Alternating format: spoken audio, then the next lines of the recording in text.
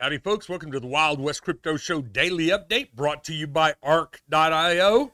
Simplest way to blockchain, folks. Hey, Brent, it's Friday. Yep, it's Friday. What do you think Joe's doing today? He's printing that money. He's printing that money. Print that money.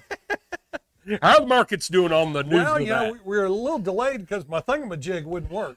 Yeah, your wife would tell me that, but anyway, we'll know that. It happens at our age. But anyway, guess what? Bitcoin is down $433. That puts it at 51,000. And like I've been telling you, you go in and make sure you do the logarithmic scale on your chart because it changes the look of the chart, doesn't it? You bet. Bitcoin's rolling over, all right? And it would not surprise me for us to even get down into the 40s, 45, 42, whatever. Nothing goes straight up, so everybody calm down. Been a great move, kind of a 20x kind of a move. Yeah. There we go. Overall, market is losing some hay though because you know we're there at 1.8, and rather than the 2. Yeah. Dow Jones is up 227. S&P's up 45. NDX is up 179. Gold is off 690. You look at that chart of gold. You know it seems like it's trying to kind of hold and move higher from here. Interesting. You look at that versus the silver. And kind of the same thing. The silver's just moved sideways, where the gold's kind of rolled over, building up that difference. Go back, look at oil. Boom, we're up 50 cents. It's at 62.10, West Texas Intermediate crude. Look at those futures in lockstep, down 22.45, and the overall market is down 3.43. So it's taking a little wind out of the sails because guess what? The guys that play the futures, they see the same charts that we're seeing, and they're seeing Bitcoin kind of rolling over. And not necessarily a bad thing. Ethereum's off 27, Polkadot's off 68, XRP's off a penny. Man, 114 for XRP. You know, we saw it 28 cents about a month or so ago. Yeah. Cardano's up not quite a penny. Litecoin's off 11.59, but still at 241. CoinLink's off 28 cents, but they'd a buck in the trend. It's up 4 cents. All right. So that kind of wraps it up, and not a whole lot of people wanting to hold a whole lot of stuff over the weekend. Yeah, that's it. That's it. Well, you know, on some of the news that's going on, this is pretty interesting stuff, folks. When you look at the crypto markets and the size of it, February's crypto exchange volumes made up nearly half the volumes of the New York Stock Exchange group of stock markets.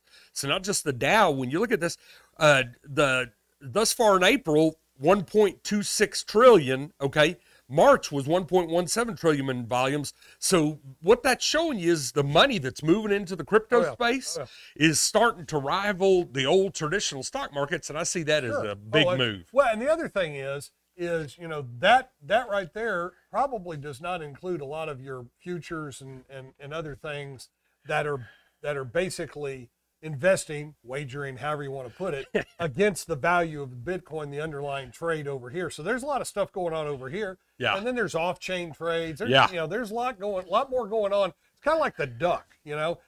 Crypto's just kind of cruising, but underneath the water, that thing's paddling. Yeah, they're paddling like all get out. Absolutely. You know, and Brent, it bodes well. And of course, one of the things we've been talking about while Biden's doing this, it gets noticed, folks. And let me tell you something. The smartest people in the money markets, and you know, when you look at folks like Warren Buffett and all those folks, they move around to stay ahead of the trends. They create a lot of the trends. What cryptocurrencies, we mentioned this yesterday, what cryptocurrencies do, by and large, globally, give all of us peons that don't have the ability to go in because the SEC's protecting us, right? Yeah. That don't have the ability to go and take these rides that are, you know, 5, 10, 20, 50, 100x in early stock plays, your pre-IEO and all that. Cryptos have leveled that playing field a lot, and you're seeing a lot of money move over there. And, you know, a lot of that happened with Apple and Amazon and all of those. Yeah. When you go back to the working in the garage kind of thing. Oh, yeah. And then the Zoom that goes from there. So those returns are out there. It's just nobody had any ability to get to it in the fashion that they can with crypto. Yeah, exactly. And if you didn't watch yesterday's, actually we talked about it on today's Look and Learn, show will be released today.